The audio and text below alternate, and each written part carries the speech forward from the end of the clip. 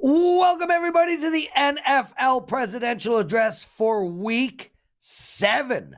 I can't believe we're that deep into the season already. So much to talk about. If you guys have never watched the show before, I'm going to take apart almost every single game on the board.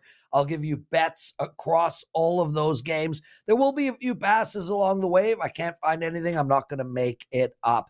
I'm Lawrence Presman. I'm co-founder of WagerTalk Media. We own the Gold Sheet, Sports Memo, and WagerTalk. And thank you for taking time out of your day to watch this video. Hopefully it'll be under 20 minutes. Let's get to it. Look, the Thursday night football game features Denver -2 against New Orleans, a total of 37.5. And guys, I'm going to be passing on this game. Right now, I am looking to bet the under.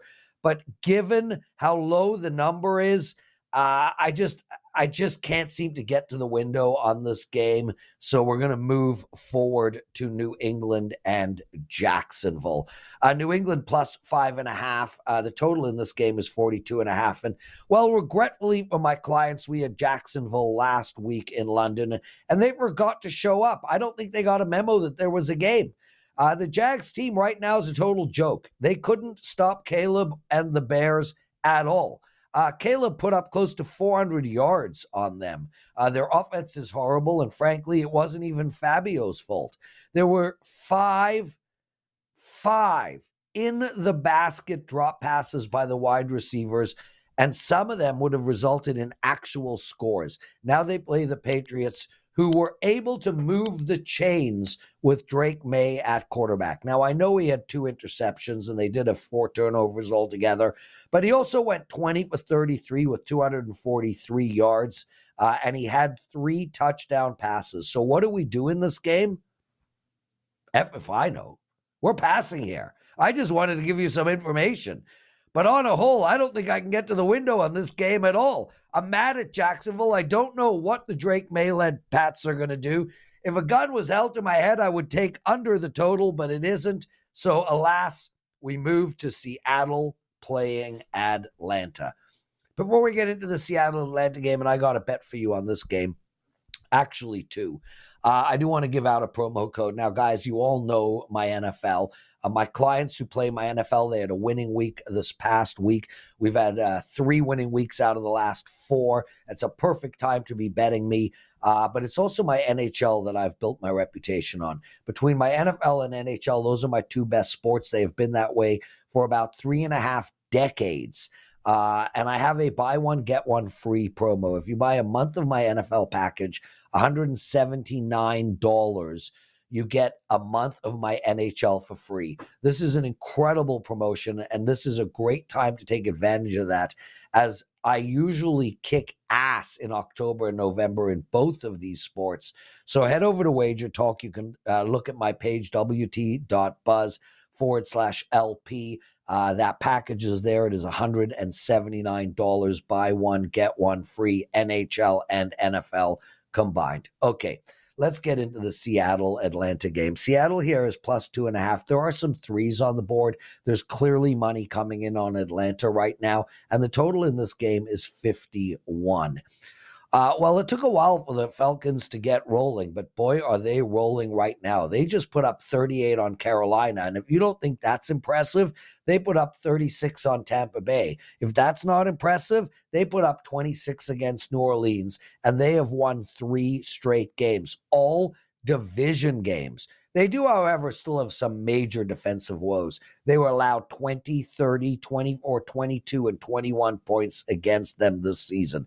Seattle, on the other hand, are heading in the opposite direction. They won their first 3 games of the year and then proceeded to lose 3 in a row, including a dreadful showing against the New York Giants. Like the Falcons, Seattle has a good offense. I don't think Seattle's offense is great, but they're a top half of the league offense. But they have a really bad defense. San Fran put up 36 on them. The Giants put up 29, and the Detroit Lions put up 42. This is another game, and you're going to find this throughout this presidential address, where I actually like 2 bets. I like the Falcons here at -2.5, and I also like the over. I do, however, prefer the over. Seattle is coming off of a bye week, and I have to believe they've worked on some things, and we will see a much improved Seattle team. With that said, it's hard to improve your defense when you just simply don't have the players.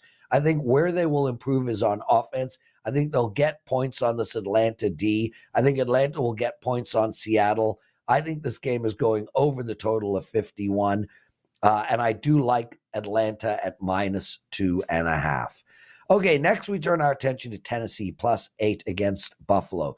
Now, as I mentioned, I did have a winning week for my clients last week. The games I won was San Fran over Seattle. I also won the over in the Washington-Baltimore game and the over in the Lions-Dallas game. I lost Jacksonville, and I did lose on Tennessee on the money line. I'm mad about that loss on Tennessee. I thought the referees gave that game to Indianapolis. There was a complete made-up pass interference call that put Indy in a position to score that winning touchdown. And then there were two completely missed pass interference calls on Tennessee after to put them in position to kick a field goal and tie the game. However, with all that said, we should have taken the damn under in that game, and we're going to take the under now. First off, this Buffalo defense was the fourth best unit in football last season.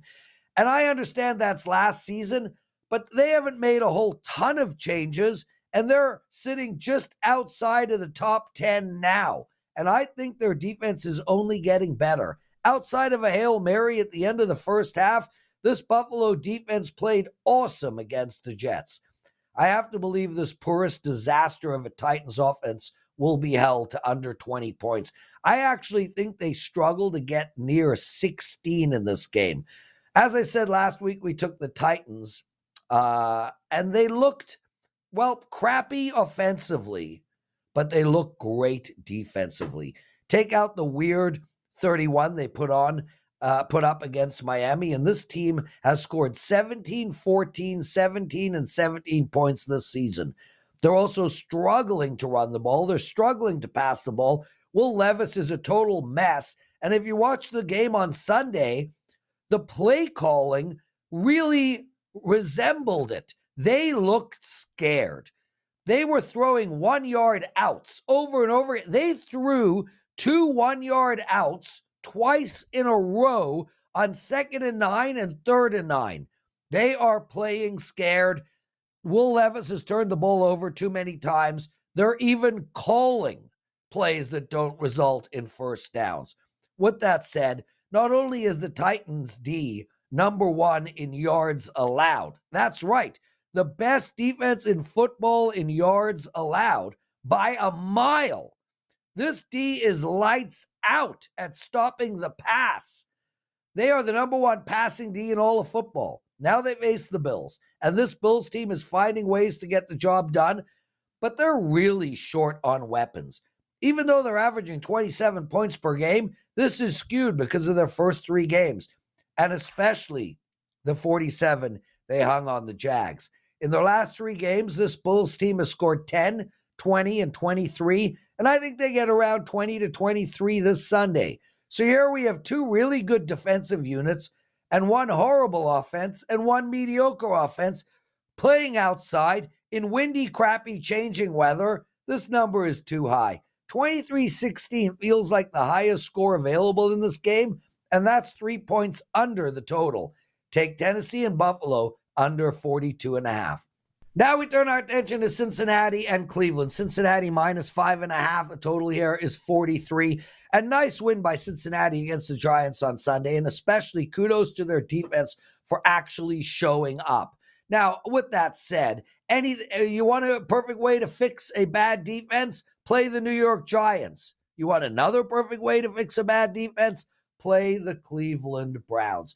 I want to give you guys some perspective of how bad Watson and the Browns offense really is. 51% of their possessions end in punts. They average a league worst 19.5 yards per possession. Since 2000, Cleveland is tied for 784 out of 798 teams for how many times they've been in the red zone. They've been in the red zone 9 times this year. Okay, 9 times in the red zone. Oh my God. At one point in this Philadelphia game, the Browns were 1 for 27 in third down conversions. There is only one team since the year 2000, that's 24 years ago, that is worse in third down possessions than them, and Jamarcus Russell was on that team. Watson has been sacked more than anyone in the league, and most of those sacks are his fault. The Browns have averaged 16 points per game this season, third worst in football. Well, they are getting Nick Chubb back. That should help. Maybe. We'll find out. Their offense is so horrible. With that said, if I'm Bradley Chubb or Mari Cooper or Nick Chubb or, well, just about anybody on the team, I wouldn't even show up. What a total waste of Bradley Chubb's career being on the shit-ass Cleveland Browns team.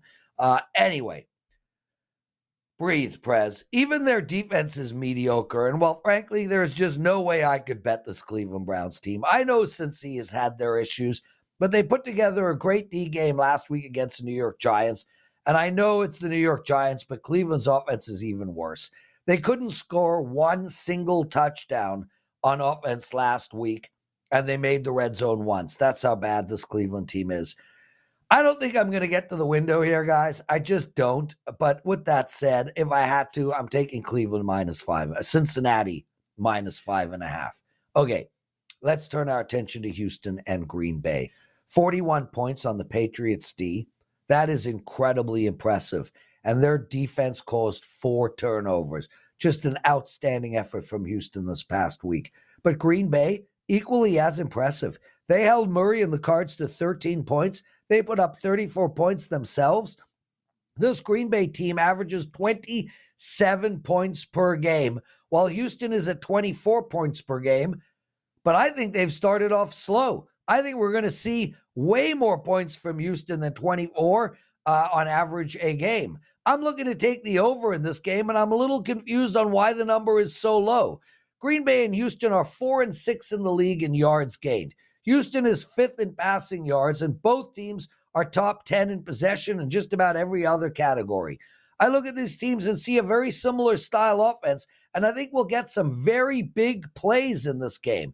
Now, I do believe that Green Bay is sending out a better D unit here, and I do think that should be the difference in this game. So like I mentioned in the Atlanta game, I like 2 bets here. I like Green Bay and I like the over.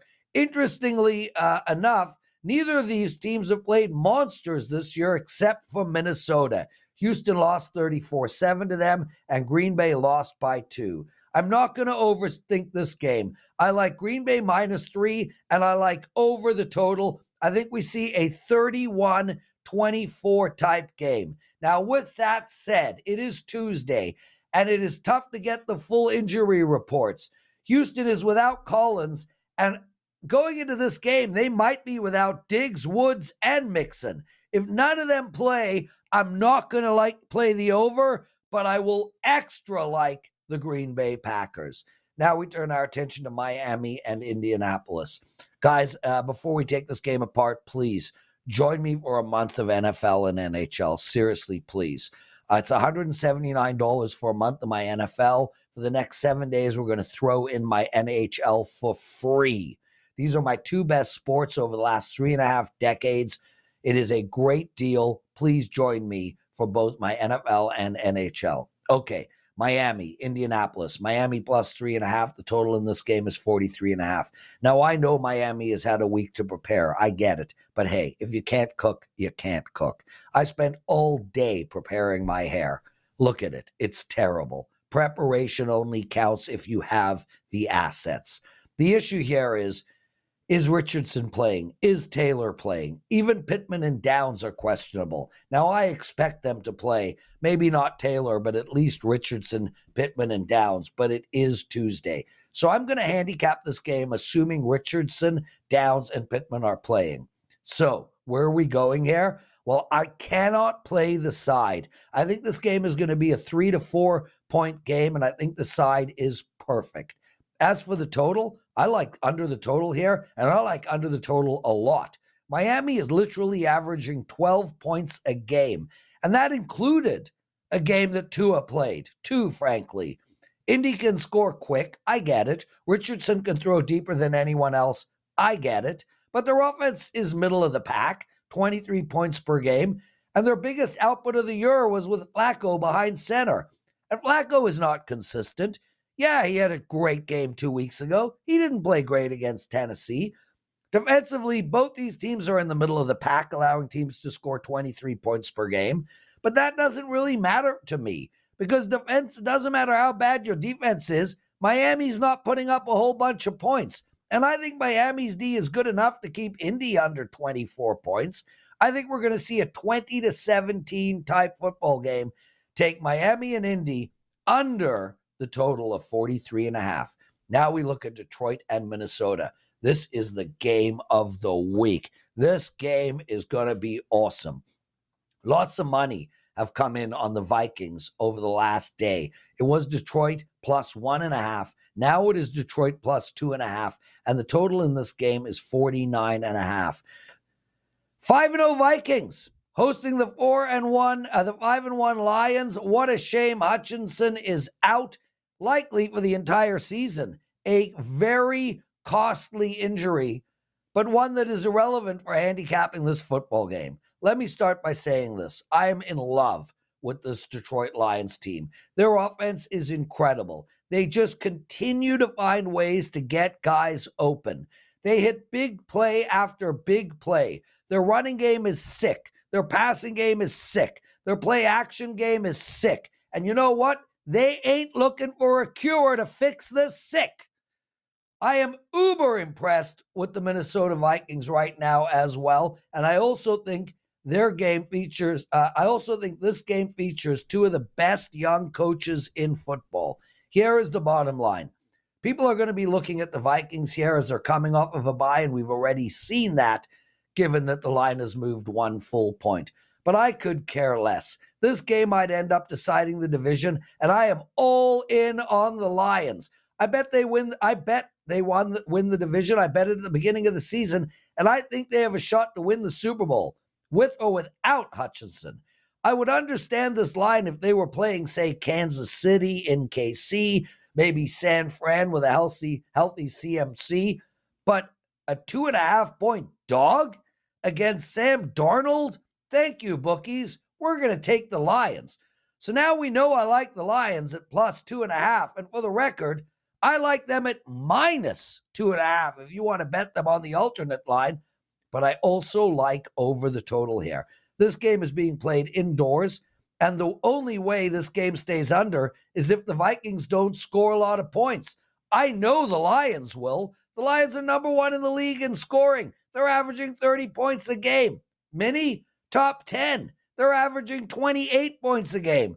I do think both these teams have good D units, but there's way too much firepower on the field for this game to stay over. Also, head-to-head, they've gone over the total of this number 5 straight times. I like Detroit, and I like the over here. Philadelphia and the New York Giants, I got nothing, guys. I honest to God, I can't make sense of either of these teams right now. It's a straight pass. Vegas and the Rams, same. I'm sorry, guys. I'm not going to make up anything. I literally have zero to say about the Vegas Rams game. Let's jump right into the Carolina-Washington game. Carolina plus 7.5. The total of this game is 52. We played the over in the Washington game last week against Baltimore, and we're coming right back with it again. I know this is a big total, but we've discussed this 100 times. Take the highest totals over, the lowest totals under. Washington just put up 23 on Baltimore, but before that, they scored 34 on the Browns, 42 on Arizona, and 38 on Cincinnati. Now they're playing a dreadful Carolina D. Washington's putting up at least 34 points in this game.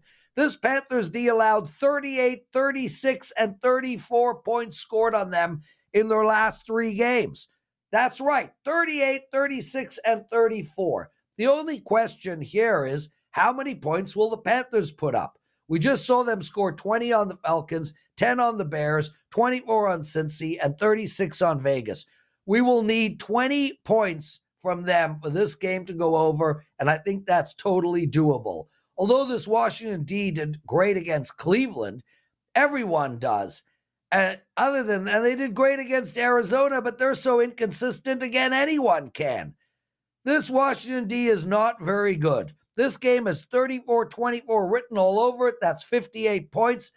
I am going over the total in this game. Now, some could argue Kansas City San Fran is a more sexy game than Detroit and Minnesota, and I would respect that. This is going to be a doozy of a football game. Luckily, one is early and one is late. We can watch them both. I know I am a sucker and keep betting against the Chiefs, and I'm going to do it again this Sunday. They are 4-1 ATS, I get it, but come on, man. The refs have literally gift-wrapped them victories.